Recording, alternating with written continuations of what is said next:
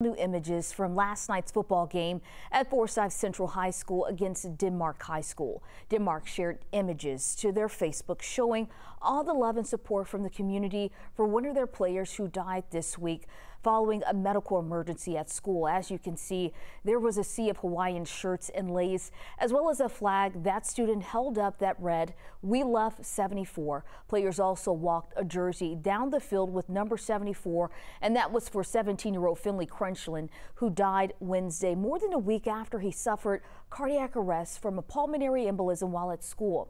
Finley was a student and football player at Denmark High School, according to the school's Facebook page.